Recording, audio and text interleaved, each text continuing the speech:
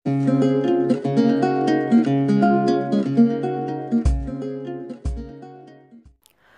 Friends, എല്ലാവർക്കും ചെപ്പിലേക്ക് സ്വാഗതം. ഇന്നത്തെ നമ്മുടെ വീഡിയോ കുടവേർ കുറയ്ക്കാൻ വേണ്ടിയിട്ട് വീട്ടിൽ ചെയ്യാവുന്ന ഒരു സിമ്പിൾ ട്രിക്കിനെ കുറിച്ചാണ്. ഞാനിന്ന് ഷെയർ ചെയ്യാൻ പോകുന്നത് ഒരു എക്സസൈസിനെ കുറിച്ചാണ്. പ്ലാങ്ക് എക്സസൈസിനെ കുറിച്ചാണ് ഞാൻ ഷെയർ ചെയ്യാൻ പോകുന്നത്. അപ്പോൾ ഈ ഒരു എക്സസൈസ് നിങ്ങൾ ഒരു മാസം കണ്ടിന്യൂസ് ആയിട്ട് ചെയ്യുകയാണെങ്കിൽ ഉറപ്പായിട്ടും നിങ്ങളുടെ കുടവേർ കുറയ്ക്കാൻ സാധിക്കും. ഇത് കുടവേർ കുറയ്ക്കാൻ മാത്രമല്ല, നമ്മുടെ കോർ മസിൽസിനെ സ്ട്രെങ്തൻ ചെയ്യാൻ വളരെയധികം ഹെൽപ്പായിട്ട് ചെയ്യുന്ന ഒരു എക്സസൈസാണ്. കോർ മസിൽസ് എന്ന് വെച്ച് കഴിഞ്ഞാൽ നമ്മുടെ വയറിലെ മസിൽസ്, സൈഡിലുള്ളത്, നമ്മുടെ ഷോൾഡർ സൈഡിലുള്ളത്, ബാക്ക്, കാലുകളുടെ അതെല്ലാം മസിൽസും സ്ട്രെങ്തൻ ചെയ്യാനായിട്ട് വളരെയധികം എഫക്റ്റീവായിട്ടുള്ള ഒരു എക്സസൈസാണിത്. നിങ്ങൾ ശ്രദ്ധിച്ചു കഴിഞ്ഞാൽ അറിയാം, എല്ലാ അത്ലറ്റിക്സും, അത് എല്ലാ ടൈപ്പ് പ്ലെയേഴ്സും ചെയ്യുന്ന ഒരു മെയിൻ എക്സസൈസാണ് ഈ പ്ലാങ്ക് എക്സസൈസ്. അത്രയധികം ബെനിഫിറ്റായിട്ടുള്ള ഒരു എക്സസൈസാണ് ഇത്. അപ്പോൾ ഇത് ചെയ്യേണ്ട രീതി എന്താണെന്നും ഇതിനകത്ത് ചെയ്യുമ്പോൾ നിങ്ങൾ ശ്രദ്ധിക്കേണ്ട കാര്യങ്ങൾ എന്താണ്, ചെയ്യരുതാത്ത രീതികൾ എന്താണ് എന്നൊക്കെയാണ് ഞാൻ ഇന്ന് ഈ വീഡിയോയിലൂടെ പറയാൻ പോകുന്നത്. അപ്പോൾ നമുക്ക് നോക്കാം ഇതെങ്ങനെയാണ് ചെയ്തെടുക്കേണ്ടത്.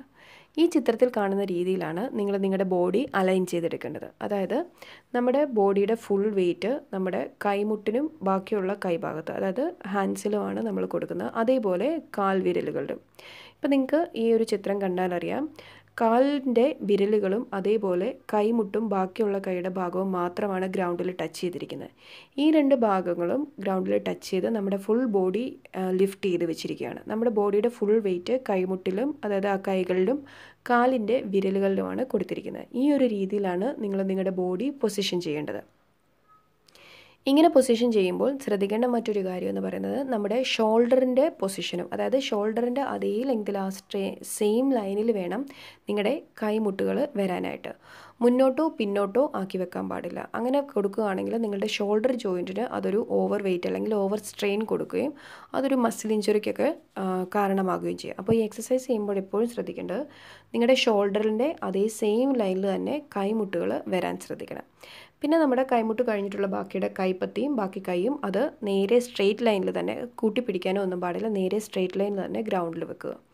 പിന്നെ കാലുകളാണെങ്കിലും കാൽപാദം നിലത്ത് തൊടാൻ പാടില്ല. കാലിൻ്റെ വിരലുകൾ മാത്രമാണ് നിലത്ത് ടച്ച് ചെയ്തിരിക്കുന്നത്. അത് കാല് അടുപ്പിച്ച് വെക്കണമെന്നില്ല. അല്പം ചെറിയൊരു ഗ്യാപ്പിട്ട് നിങ്ങൾക്ക് രണ്ട് കാലുകളും വെക്കാവുന്നതാണ്. വളരെ ചെറിയൊരു ഗ്യാപ്പ് കൊടുത്താൽ മതി, ഒരുപാട് അകലത്തിലും വെക്കണ്ട. അതിനുശേഷം നിങ്ങളുടെ കാലിൻ്റെ വിരലുകളിലാണ് നമ്മുടെ ഫുൾ ബോഡിയുടെ വെയിറ്റ് കൊടുത്തിരിക്കുന്നത്. അപ്പോൾ ഈ ഒരു പൊസിഷനിലാണ് നിങ്ങൾ ഹോൾഡ് ചെയ്യേണ്ടത്. ഇനി ഇത് ചെയ്യുമ്പോൾ നിങ്ങളിത് ഇങ്ങനെ ഈ ഒരു പൊസിഷന് ഒരു 30 സെക്കൻഡെങ്കിലും മിനിമം ഹോൾഡ് ചെയ്യണം. അതാണ് ഇതിൻ്റെ ഒരു കറക്റ്റായ രീതി. പക്ഷേ നിങ്ങൾ തുടങ്ങുമ്പോഴോ ആദ്യമൊക്കെ തുടങ്ങുന്ന ദിവസങ്ങളിൽ, ഒന്നാമത്തെ രണ്ടാമത്തെ ദിവസങ്ങളിലൊന്നും നിങ്ങൾക്ക് ചിലപ്പോൾ 30 സെക്കൻഡ് ഇത് ഹോൾഡ് ചെയ്യാൻ പറ്റിയെന്ന് വരില്ല. അത് സാധാരണമാണ്. നമുക്ക് അത്രയും പെട്ടെന്ന് ആ ഒരു കപ്പാസിറ്റി കിട്ടണമെന്നില്ല. അങ്ങനെയൊന്നുണ്ടെങ്കിൽ നിങ്ങൾക്ക് ഗ്രാജുവലി അത് ഡെവലപ്പ് ചെയ്തെടുക്കുക. അതായത് ആദ്യത്തെ ദിവസം ഒരു 10 സെക്കൻഡ് വീതം അല്ലെങ്കിൽ ഒരു 15 സെക്കൻഡ് നിങ്ങൾക്ക് എത്ര പറ്റുന്നോ അത്രയും മാത്രം ചെയ്യുക. ഒരുപാട് സ്ട്രെയിൻ ചെയ്യാതിരിക്കുക. നമ്മൾ ഏതൊരു എക്സസൈസ് ചെയ്യുമ്പോഴും ആദ്യം ശ്രദ്ധിക്കേണ്ട കാര്യം, പെട്ടെന്ന് ആദ്യത്തെ ദിവസം തന്നെ സ്ട്രെയിൻ ചെയ്തൊക്കെ ഞാനത് അച്ചീവ് ചെയ്യും എന്നുള്ള രീതിയിൽ ഒരുപാട് മസിലിനോ അല്ലെങ്കിൽ ചെയ്യുന്ന സമയത്ത് സ്ട്രെയിൻ കൊടുക്കാതിരിക്കുക. നിങ്ങൾക്ക് ലെവലിൽ പറ്റുന്ന രീതിക്ക്, അത് ചിലപ്പോൾ 5 സെക്കൻഡ് ആയിരിക്കാം, 10 സെക്കൻഡ് ആയിരിക്കാം. ആദ്യത്തെ ദിവസങ്ങളിൽ അത്രയും മാത്രം ചെയ്യുക. ഗ്രാജുവലി അത് ഇൻക്രീസ് ചെയ്ത് വരിക. പക്ഷേ അത് ഇൻക്രീസ് ചെയ്യാൻ നിങ്ങളത് ശ്രമിക്കണം.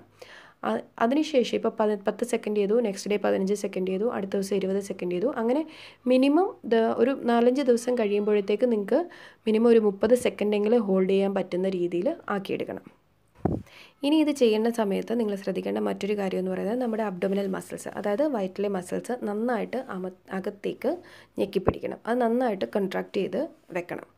അത് ഈ ഒരു രീതിയിൽ ആ ഒരു പൊസിഷനിൽ വെച്ചാൽ മാത്രമേ നമ്മൾ ഉദ്ദേശിക്കുന്ന ഒരു ഫലം കിട്ടത്തുള്ളൂ. മസിൽസ് ലൂസാക്കിയിട്ട് ഈ ഒരു പൊസിഷൻ ഹോൾഡ് ചെയ്ത് വെച്ച് കഴിഞ്ഞാൽ നമ്മൾ പ്രതീക്ഷിക്കുന്ന ഒരു റിസൾട്ട് കിട്ടില്ല. മസിൽസ് നന്നായിട്ട് അകത്തേക്ക് വലിച്ച് കൺട്രാക്ട് ചെയ്ത് വെക്കണം, അതായത് നമ്മുടെ വയറിലെ മസിൽസ്. അപ്പോൾ ആ ഒരു രീതിയിലാണ് നമ്മൾ ചെയ്യേണ്ടത്. ഇനി ഇത് നിങ്ങൾക്ക് ഒരു 30 സെക്കൻഡ് മിനിമം മുതൽ മാക്സിമം ഒരു 1 മിനിറ്റ് വരെ വെക്കാവുന്നതാണ്. അതായത് ഒരു സെറ്റ് ചെയ്യുന്ന സമയത്ത് നിങ്ങൾക്ക് ഈ ഒരു പൊസിഷനിൽ നിന്ന് കഴിഞ്ഞാൽ 30 സെക്കൻഡ് മാക്സിമം 1 മിനിറ്റ് വരെ ഹോൾഡ് ചെയ്യുക.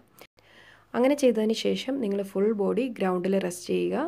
അതിനുശേഷം ഒരു 5 സെക്കൻഡ് റിലാക്സ് ചെയ്യുക. അതിനുശേഷം വീണ്ടും ഇതേ പൊസിഷനിൽ ബോഡി ഉയർത്തുക.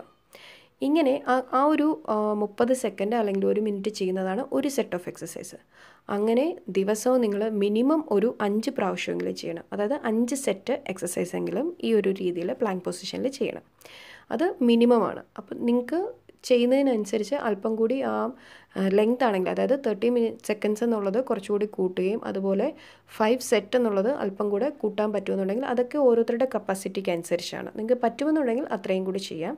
അല്ല എന്നുണ്ടെങ്കിൽ ബേസിക്കായിട്ട് എല്ലാവരും ചെയ്യേണ്ടത് ആദ്യത്തെ 1-2 ദിവസങ്ങൾക്ക് ശേഷം ചെയ്യേണ്ടത് minimum 30 സെക്കൻഡ്സും minimum 5 set of Planck എക്സസൈസുമാണ് ചെയ്യേണ്ടത്. ഇങ്ങനെ ഈ രീതിയിൽ നിങ്ങൾ ഒരു മാസം കണ്ടിന്യൂസ് ആയിട്ട് ചെയ്യുകയാണെങ്കിൽ തീർച്ചയായിട്ടും നിങ്ങളുടെ അബ്ഡോമിനൽ മസിൽസ് സ്ട്രെങ്തൻ ആയിട്ട് കുടവയറ് കുറയാൻ വളരെയധികം സഹായിക്കും. അതോടൊപ്പം തന്നെ ഞാൻ പറയുന്ന 1-2 ടിപ്സും കൂടി മസ്റ്റായിട്ട് ഫോളോ ചെയ്യുക. ആ ഒരു ടിപ്സും ഈ എക്സസൈസും കൂടി ഫോളോ ചെയ്യുകയാണെങ്കിൽ നിങ്ങൾക്ക് 100% റിസൾട്ട് ഉറപ്പായിരിക്കും.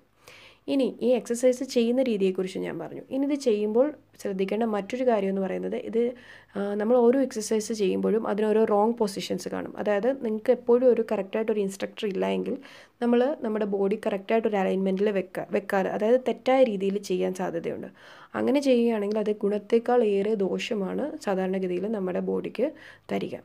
അപ്പം ഈ ഒരു എക്സസൈസിൽ നിങ്ങൾ ശ്രദ്ധിക്കേണ്ട രീതി എന്ന് വെച്ചാൽ നിങ്ങളുടെ ബോഡി എപ്പോഴും ഒരു സ്ട്രെയിറ്റ് ലൈനിൽ വേണം നിങ്ങൾ വെക്കാനായിട്ട്. അതായത് നമ്മുടെ ഹിപ്പിൻ്റെ ഭാഗം ഈ ചിത്രത്തിൽ കാണിച്ചിരിക്കുന്നത് ഞാൻ 1-2 തെറ്റായ പൊസിഷൻസ് ആണ് കാണിച്ചിരിക്കുന്നത്. അതായത് ഹിപ്പിൻ്റെ ഭാഗം ഉയരാനും അല്ലോ താഴ്ന്നു പോകാനോ പാടില്ല.